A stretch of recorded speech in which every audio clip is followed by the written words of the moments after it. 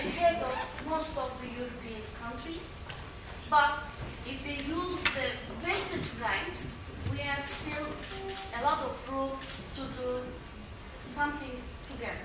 For the future directions, investing for science and technology is going to continue, even though those crisis area. We are still trying to make new instruments for eliminating the barriers for the freedom of movement of researchers in Turkey. And we are just going to present a new program for the distribution of those activities throughout the country. This is what we call city innovation platforms. Turkey has a national strategy plan to increase investment in research and increase their human research capacities. They have also used, with some success, national support measures to increase their participation under the FP7. There is a clear correlation between their national research policy aiming at strengthening the research capacity and the take-up of FP7 projects. To optimize its participation in the European Framework Program, Turkey should also develop its own research capacity.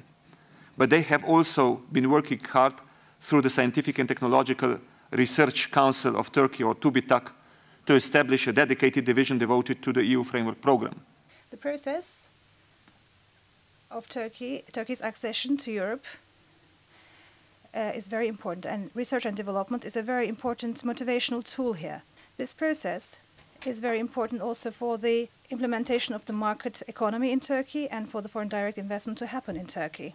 Global crisis is helping the world to restructure itself, and in this restructuring the economic participants are also taking part. The balances in the economy are changing. We have to work in the new cooperation areas. We have to look at research and development. We have to look at education authorities. We have to look at exchanges between students and teachers. We have to look at this all in a much wide area.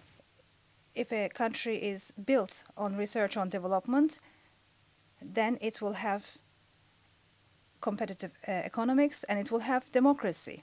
For the last 5 years, we have been investing in this area and we have our decisiveness, and this is continuing. We have managed to catch a certain acceleration, and international researchers and research and development is very important, and that's why we're trying to make Turkey attractive for all this. Knowledge is the only resource whose value increases when it is shared or when it is used. Nevertheless, as we know, knowledge investments in Europe have become a source of concern.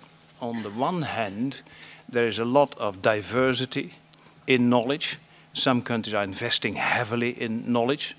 Example, Sweden, Finland, Switzerland. Others are heavily under-investing in knowledge, so big differences in knowledge. And on top of it, in the second place, knowledge and knowledge systems are often disconnected.